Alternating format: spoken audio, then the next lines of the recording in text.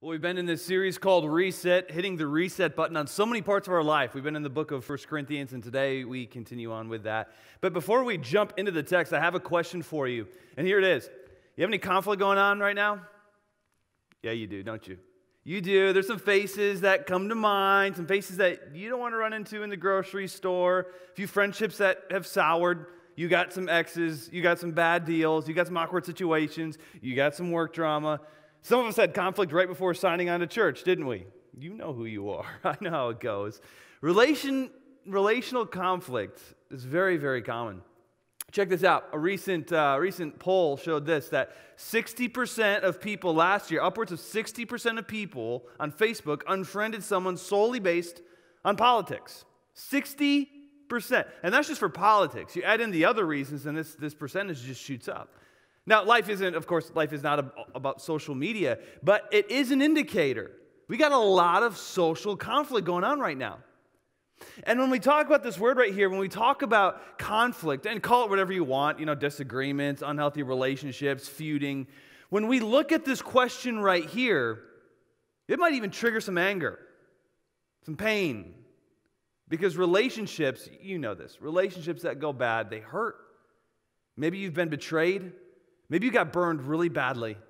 Maybe you're gossiped about. Maybe an ex won custody. Maybe you lost a lot of money. Some really big things come to mind when we look at this. And so you probably don't even want to go here. You're thinking, Gina, do we really have to talk about this? Can we just forget about our conflict? Even though we won't forget about our conflict, can we just try to forget about it? Why do we have to talk about this?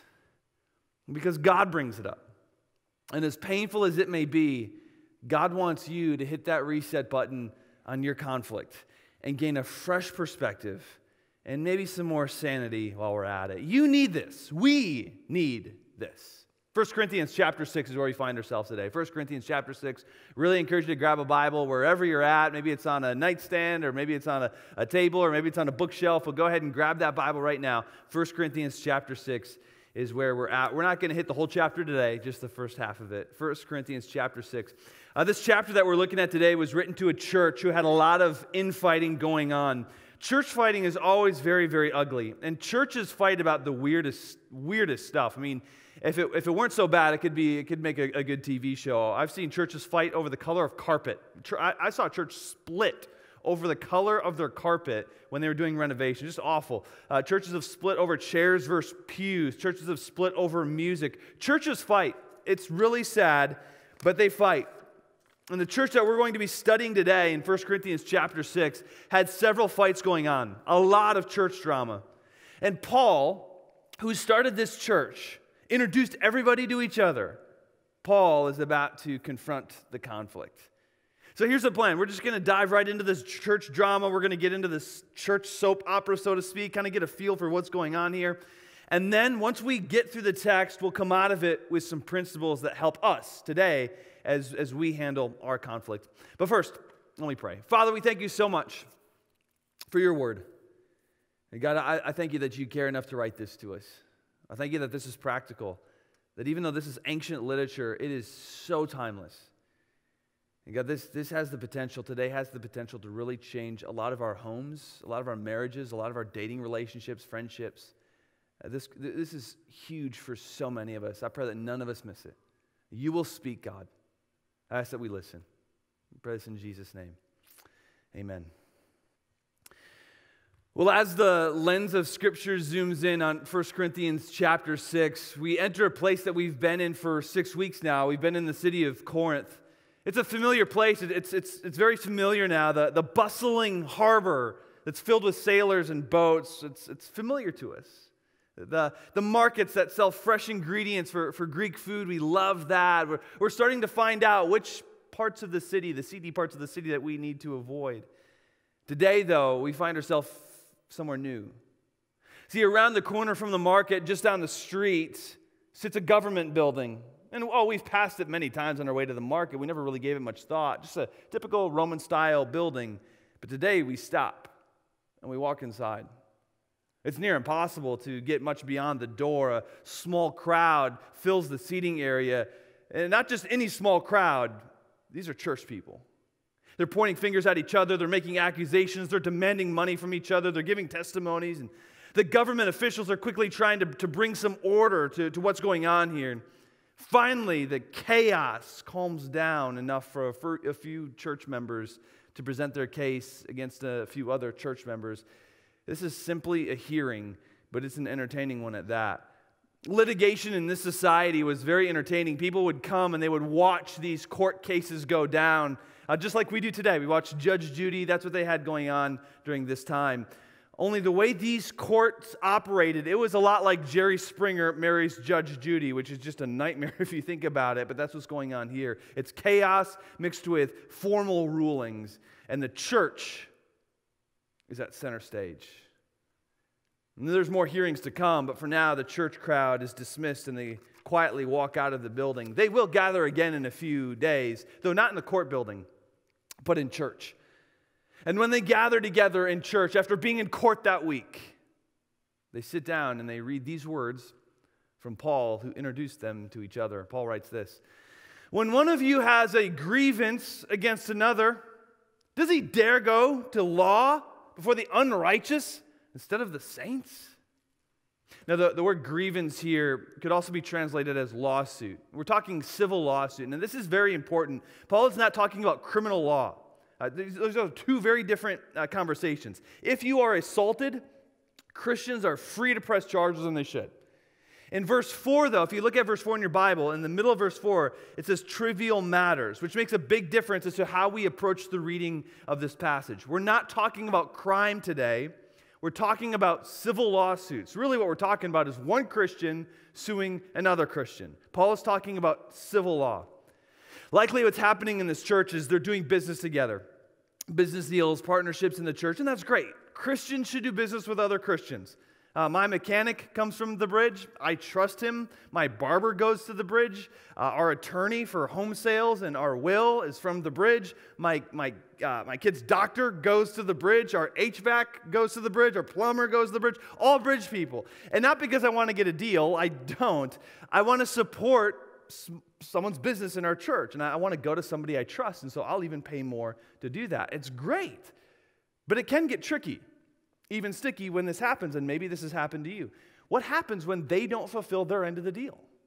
What happens if I don't pay? What if I don't fulfill my end of the deal? What happens if I get screwed over? And this has happened in the way past. What happens if somebody you worship with in the church doesn't fulfill their end of the deal? What do? Well, the church in Corinth would say, sue him, take him to court, make him pay. Don't you dare be taken advantage of. Take it before a judge and make him pay. Yet Paul says something very different here. He says, why would you go to some unbelieving judge? Yes, they know law, but they're unbelieving. Why would you go to some unbelieving judge who doesn't know what's right in the eyes of God? Roman judges, they don't care about God. So why is God's family going to a Roman judge outside of the family to settle family squabbles? He says here, ought you not to take it to a saint? Go to a saint instead of a judge. And we're looking at that going, a saint? Aren't saints the dead guys? When Scripture uses this word saint, it just means believer. It means follower of Jesus. So if you're a believer, you're a saint. Welcome to sainthood. If Joe the plumber loves Jesus and follows Jesus, he's Saint Joe, patron saint of plumbers. And Paul is saying here, why are you taking these family matters to the unbelievers, the government bureaucrats down the street? If you love Jesus, if they love Jesus, why not get another saint involved, maybe Joe the plumber, get another saint or two involved to settle the family matter? If you have the mind of Christ, you have the maturity to figure this out. Maybe get a couple other saints involved. Civil lawsuits. Paul says that's for the rest of the world. Do you know that over 40 million civil lawsuits were filed last year? 40 million. If it weren't for lawyers, we wouldn't need lawyers. I had to get a lawyer joke in there, and I'm totally kidding, by the way. I have good friends. We have great lawyers in our church. A lot of my family members are lawyers. I just had to slip in a little lawyer joke there. But did you know that the United States has more lawyers, and this is serious, more lawyers per capita than any other country? Our society spends twice as much on civil litigation than it does on automobiles. So civil litigation is a bigger industry than the automobile industry. If you want some time to kill, just Google dumb lawsuits. They're hilarious. Actually, don't do that now. Probably should have said that after the sermon. But they are hilarious. I mean, the things that people sue over. Red Bull is being sued right now because it doesn't actually give you wings. Apparently, somebody thought that's worth suing over. Why didn't Red Bull give me wings? A family was sued a while back because a burglar got stuck in their garage, was stuck in there. Once he got out, he sued the burglar sued the family. Or this week, did you see this week the Gorilla Glue girl in the news? Big thing in the news right now. She ran out of hair product and she put Gorilla Glue in her hair, and it has been there for weeks. She went to the ER. I mean, poor girl, can't even get it out even after being in the ER. But now she's suing Gorilla Glue. It's out of control. Even for Christians, it's estimated that churchgoers file on average 10 to 12 million lawsuits a year. So out of the 40 million lawsuits a year, Christians make up about a quarter of it, if not more. Some attorneys and judges have commented that they see no difference between Christians and non-Christians in a courtroom setting. This is exactly what Paul is addressing here. We continue on to verse 2. He says, do you not know? Don't you know that the saints, if you believe in Jesus Christ, will judge the world? What does that mean? We're going to judge the world? Is that actually right? Yeah. Jesus talked about this. Daniel talked about this as well. It's in Revelation. Reality is, in the new world, in the next life, Christians will be judges under the leadership of Jesus. We will judge the world. And really the word judge here means to govern or to rule over. Our life right now, how we live our life right now, it determines how much we will govern in the next life. But we will be judges, which is like a crazy thought. But it even gets more trippy than that, because if you look at the beginning of verse 3, it gets even crazier. Look at this. Do you not know that you will judge the world? Do you not know that you are to judge angels? No, I didn't know that. You serious? We're going to judge angels? How BA is that? Take that, Judge Judy. I'm going to judge some angels. What does this mean? Judge angels. Well, humans, us, we are created in the image of God. Angels are not. On top of that, Christians are redeemed by God. Angels are not. So we have a higher standing position than the angels do. And that's a pretty wild thought, isn't it? But it's true. In fact, in the book of Hebrews tells us that the angels are sent to serve the followers of Jesus Christ. You think about a big thing today is, when somebody dies, we like to say something like, well, they're an angel now, which is a really nice thought. We like to think that. But if they were a believer, it's way better than that. They're governing angels right now. We will govern, we will judge angels. That's a fascinating thought. Maybe it's a new thought for you. It's a fascinating thought. But don't get distracted by this. The point that Paul is making is this. You have way more wisdom than you realize, because you have the mind of Christ. You have the Holy Spirit living within you and guiding you and giving you wisdom. You should be able to navigate these trivial little squabbles. One day, you will be making some really heavy calls. Don't you think you should figure out some of the conflict that you find yourself in? Paul says you're better than that. It's like one of my high school basketball scrimmages. I had to guard this guy on the basketball team, and he was a starter. I was not. He was the quarterback of the football team, the star quarterback. He was, the homecoming king, basketball star, had scholarship offers from other colleges for football. He was also quite a bully. And I was the new guy on the team. It was my first year at this school. I was new. And during scrimmage, I was guarding him, and I was beating him. And he was getting frustrated. He was talking smack, just like guys do sometimes. But at one point, he intentionally threw his elbow, and he hit me in the face, and then I got this bloody nose. And so I threw a fist back. So I got his nose bleeding too. And you picture this, both teams are on one side of the court, and then you have two idiots on the other side of the court just pounding on each other. And then the whistles started blowing, and the coaches were separating us. They wouldn't even let us clean ourselves up. They just told us to run the next for the rest of the practice, as our nose were just bleeding all over our jerseys. And at the end of practice, the head coach sat us both down, and he stuck his finger in our face, and he says, "You're better than that." The truth is, I wasn't. I was still mad they broke up the fight. But what was my coach doing? He was calling us to a higher level. And that's exactly what Paul is doing right here. He's saying you're fighting over stupid things that were trivial right there in the middle of the verse. Trivial, little, stupid things that don't even matter. This is a scrimmage. You're better than that. Don't you know you're going to judge the world? You will judge angels. And you can't even figure this out right here? You're better than that. And continue on in verse 4. So if you have such cases, why do you lay them before those who have no standing in the church? You can see Paul's love for the church here. So the church should be able to handle these things. I say this to your shame. Can it be that there's no one among you wise enough to settle a dispute among the brothers? You should be ashamed of the way you're fighting right now. Your first step as future judges of the world, future judges of the angels, your first step should be getting together and having the maturity and the wisdom to figure this out. And if it doesn't work, then you get a third party involved, someone outside but a saint to help you navigate this. I'm not saying you will never find your way into court, but come on, that should be the last option, not the first. Figure this out together. He says, but brother goes to law against brother, and that before an unbeliever? Again, civil court cases were a source of entertainment. People would come and they would observe the drama that would go down in the courtroom. The church in Corinth is showing the rest of the community they don't have the wisdom, they don't have the maturity to figure this out on their own. There's a big black eye on the church. So you have people watching all of this going down thinking, oh, they say they have God living in them, but look at them. They're just as petty as everybody else who lives here. Paul says you're so concerned about winning, but to have lawsuits at all with one another is already a defeat for you. Why not rather suffer wrong? Why not rather be defrauded? You're so concerned about losing a case you already lost. Take an elbow to the face and turn the other cheek like Jesus told you to do. But you throwing a fist back and trying to win this fight is just making you lose. Now, obviously, there's a line. It's really easy to look at this and be like, okay, but there has to be a line here, right?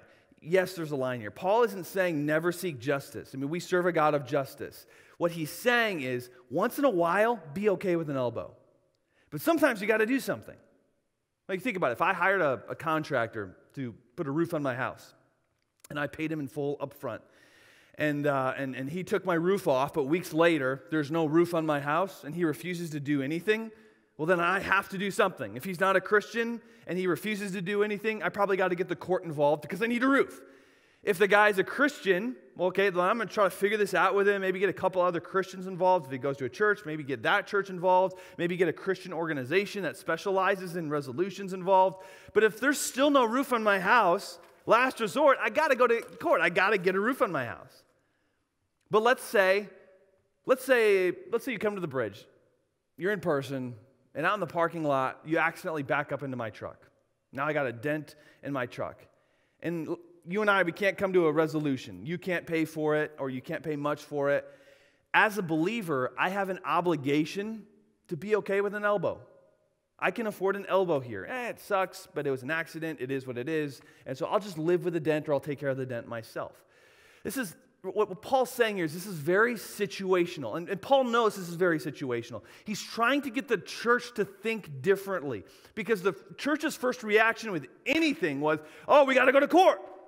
And Paul's saying, no. Sometimes for the sake of the church, sometimes for the sake of the kingdom of God, sometimes for the sake of your relationship, just take an elbow if you can afford it, and then keep going. This is very much case by case. A big court fight isn't the only option, and it certainly shouldn't be the first option, especially between Christians. Verse 8, if you have in your Bibles, verse 8 says, you're not innocent. You're not innocent. Some of you yourselves are wrong. So stop playing the victim. You do the same things to other people that other people do to you. And then look in your Bibles, verses 9 through 10. Paul gives this long list of people who are outside of the church. You see that long list right there in verses 9 and 10? He says idolaters, he says adulterers, he says thieves, he says drunkards. You'll see the word homosexuals in there, which is like this big buzzword, and now we want to talk about that. You know, that takes us somewhere else. We'll talk about that more next week when we talk about sex. All right, so next week is reset your sex. And some of you are like, I am not signing on for that. We're talking about sex. Okay, don't be a prude. We're not going to have visuals. You should sign on for that. Others of you are like, babe, we are signing on next week. We're talking about sex. Again, we'll get to all of that next week.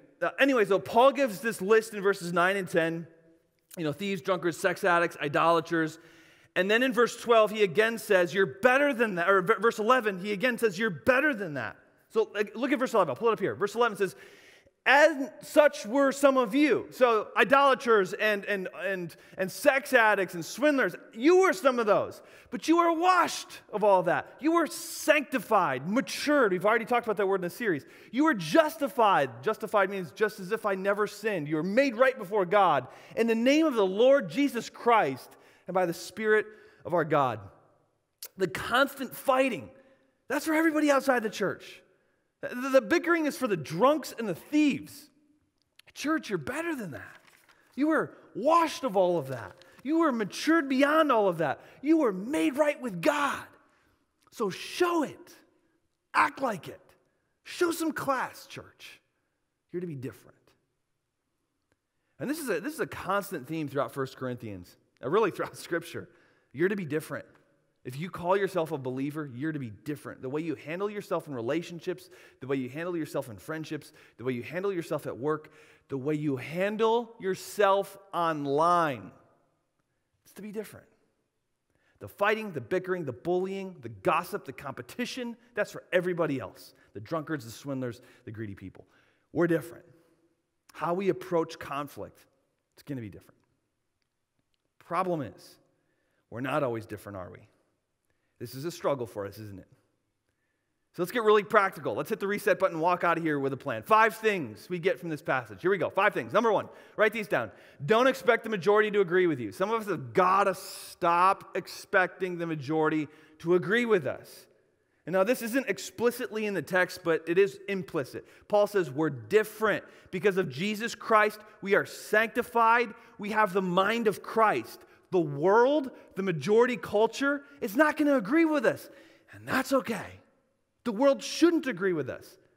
If you find yourself agreeing, having the same opinion with the majority, you got to ask yourself, are you really on the narrow path then?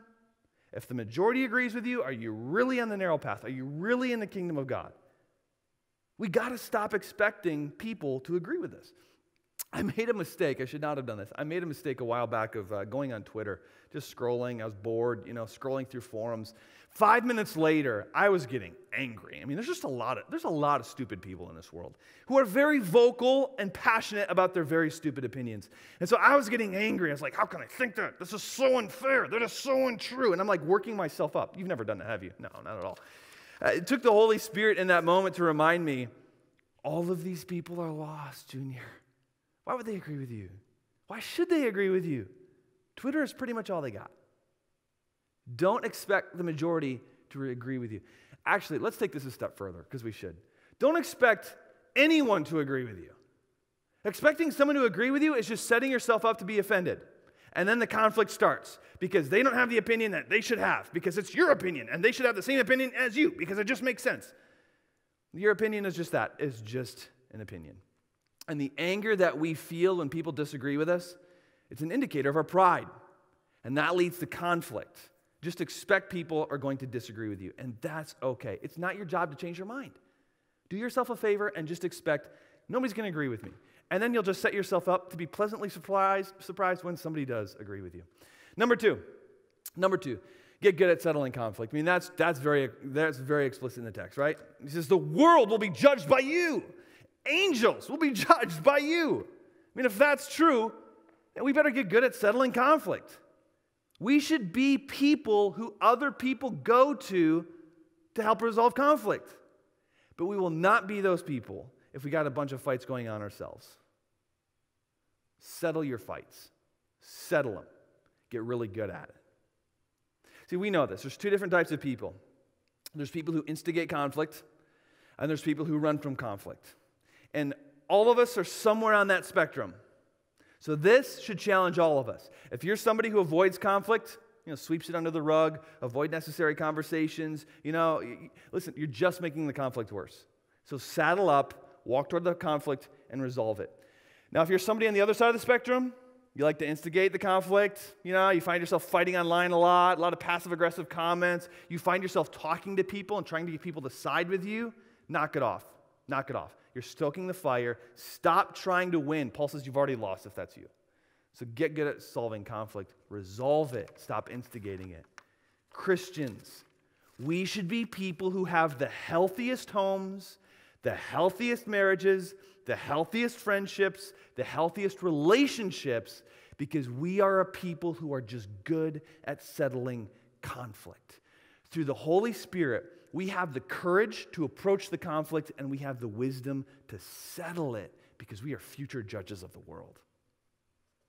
Subpoint to this: choose your battles. Choose your battles.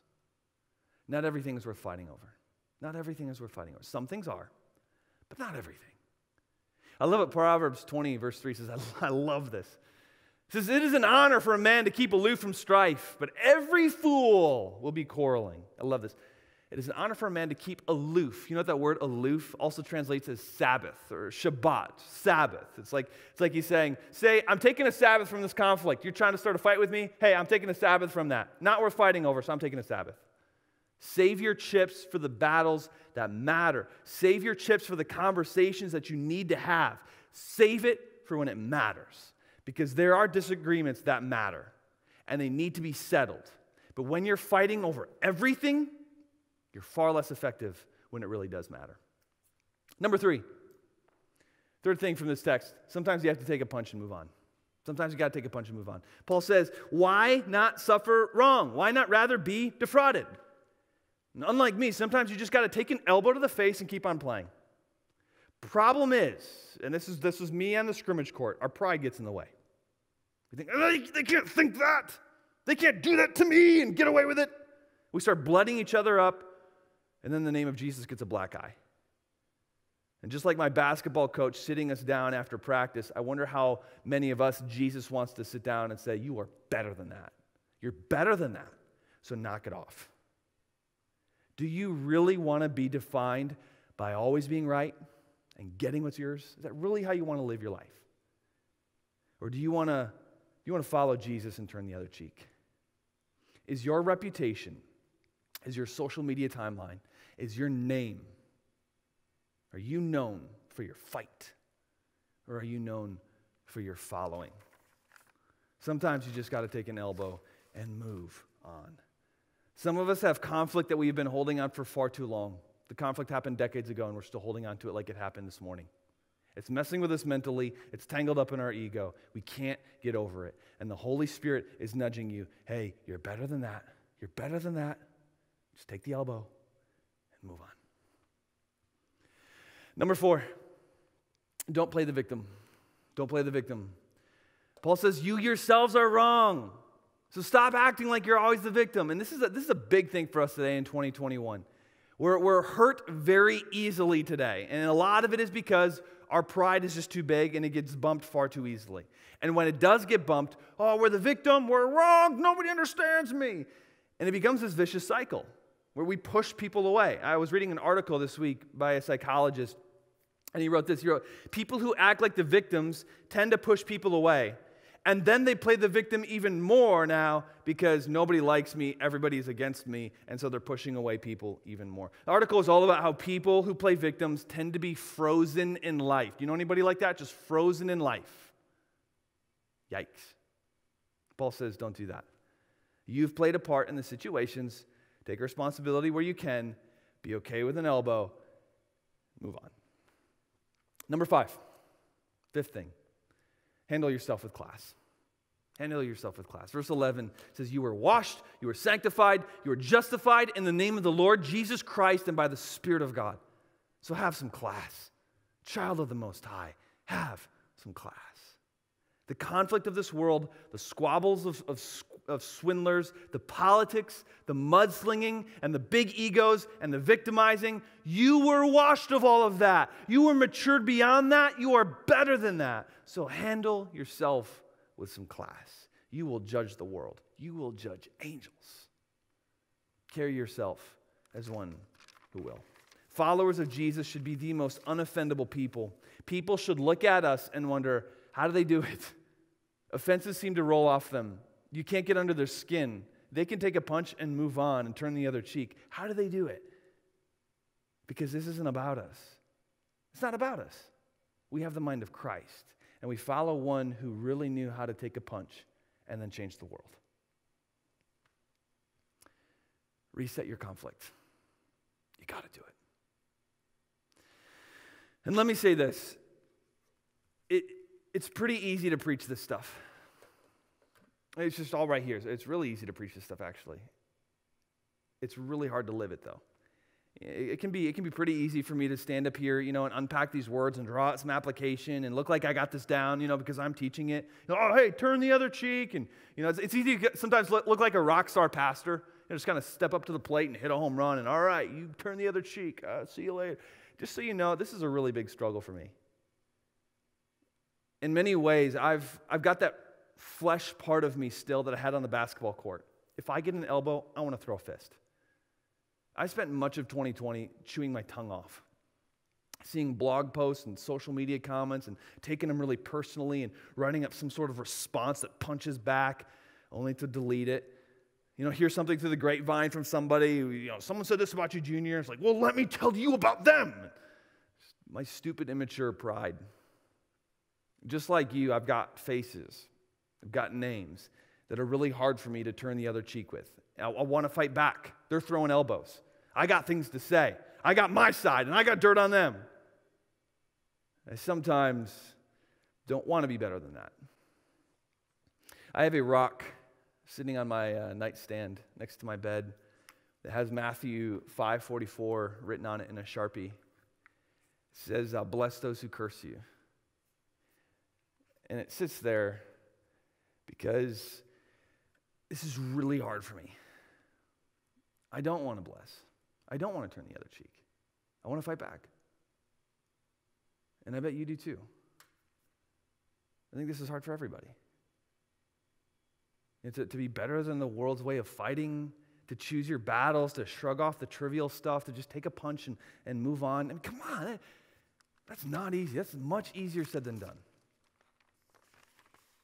We do this because our big brother, Jesus, did it. Not because it's easy. Because Jesus did it. And we're able to do the same thing because we trust, we know.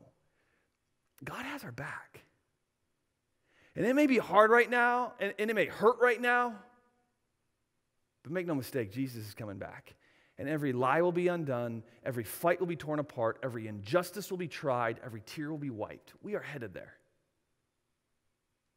And as we're on our way, we choose our battles, taking a punch and counting it joy, refusing to play the victim, handling ourselves with some class. The trivial drama of this world, the politics, the mudslinging, Christian, you are better than that. So the question becomes, so what? Where are you at with this? Because some faces came to mind. A situation came to mind. A couple situations came to mind. You got some conflict. How are you doing with it? Have you gotten sucked into the mudslinging and the victimizing and the trivial squabbles? Is Paul talking to you? Because he's talking to me. I think he's talking to you too. Have you taken an elbow and thrown a fist right back? We come out of God's word with a question, and here's the question that I want to throw to you before you sign off. Here's the question. What does resetting your conflict look like? You have conflict. And the Holy Spirit, through God's word, is telling you got to reset it. You have to change your approach to your conflict. It might be marital conflict. It might be a business relationship conflict. It might be some dating conflict. It could be drama in the family. It could be political. It could be online. But you have some conflict. In fact, you probably have a lot of conflict because here we are in 2021. We just got a 2020. We got a lot of conflict. What is resetting for you going to look like? Is it going to look like an elbow and moving on? Is it going to look like having a conversation saying, I got to stop running from this and I have to have that conversation? Is it going to look like forgiveness? Is it going to look like asking for forgiveness? What is resetting your conflict going to look like for you? Oh, I urge you to do this.